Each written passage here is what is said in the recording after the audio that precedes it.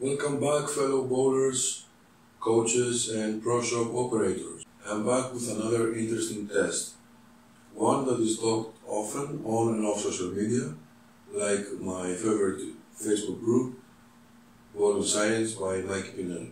So what is it? How fast does a solid ball range shine? Coming up.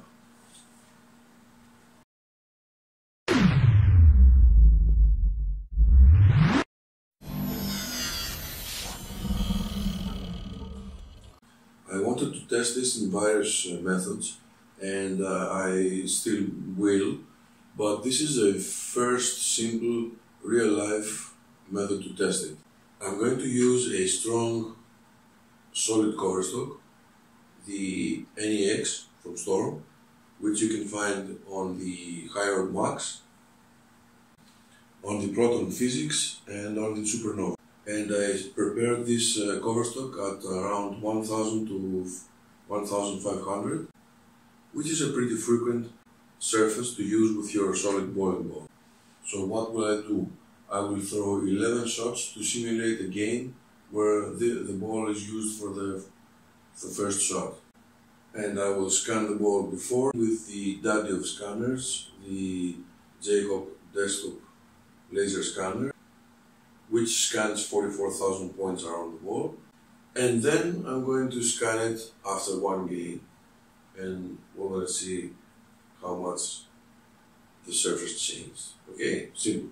I will not edit the video at all. There will be no way to interfere with the result. You will see the ball on the rack, then being thrown, then coming back on the ball return, then being thrown again, etc., and then scanned, all in frame. Because anyone can edit the video and present any kind of results they want, right? Well, I like full transparency. In my tests, I don't want there to be any doubts of what is happening, and what I'm seeing is what you're seeing. Let's go. Welcome. It was too loud here, so I removed the sound and will voice over. Okay, here I am scanning my strong cover solid ball. The first scan is going to be with the finger holes up.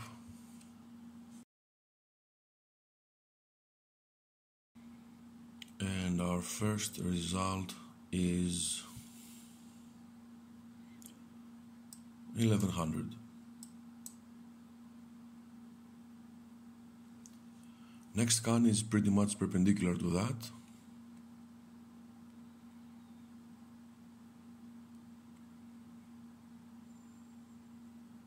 And we have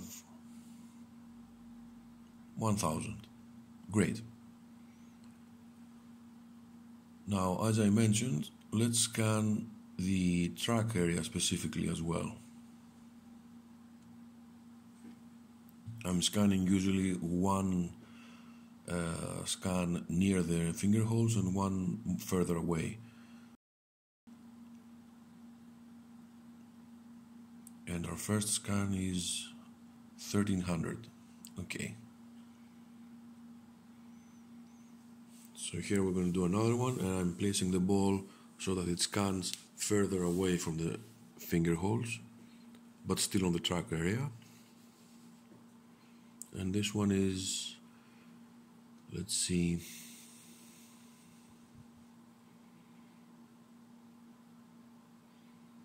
this one's 1600.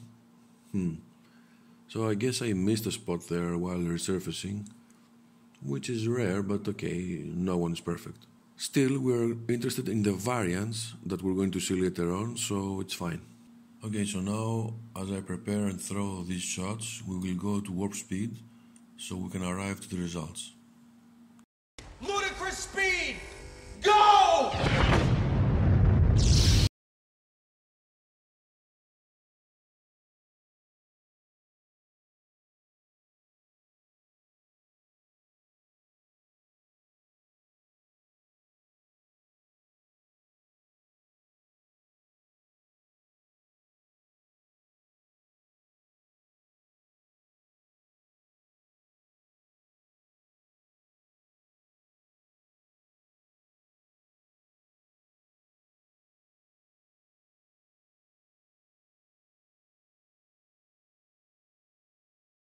Okay, we're done.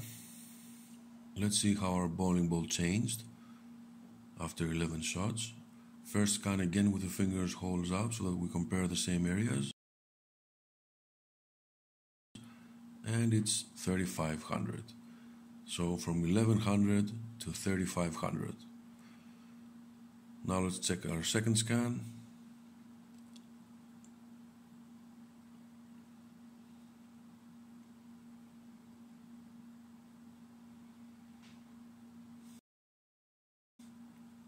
That's 3200. Actually, it's a little bit more because we have letters on the way. It's 3300. So from 1000 to 3300 for the second scan. So as a general overall grit average, the ball got from about 1000 to around 3500. I told you solid balls shine fast. Remember, this is just one game or 11 shots. Side note, if you throw your spares with the same ball, it would be at 3500 by your 5th or 6th frame. And a 1000 ball will behave differently than a 3500 solid ball. Some of you might notice it directly, others maybe not. Maybe you can notice it indirectly though, meaning your good shot of say the 10th frame crossed the same targets but went a bit further down lane, and maybe it came a little bit late and behind the headpin. So yes, you may still be in the pocket, but you don't get a strike there. And you don't know why, because you felt that your shot was quite good. Well, now you know a possible reason. Okay, now we're going to check the track area and see if the surface grit number there is any different. Is it lower? Is it higher? Tell you what, pause the video and write in the comments what your prediction is. Let's see how close you can get.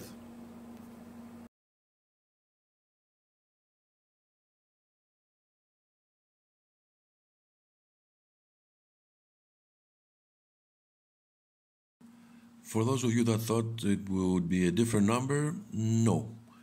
3400, it's the same as the rest of the ball. I bet most of you are surprised. After all, this area is in contact with the lane, right? So why isn't it giving a different result? Well, I will explain that in a future video because I'm going to make a visually helpful experiment about it, so keep an eye out for that. And let's scan the other track area further from the finger holes.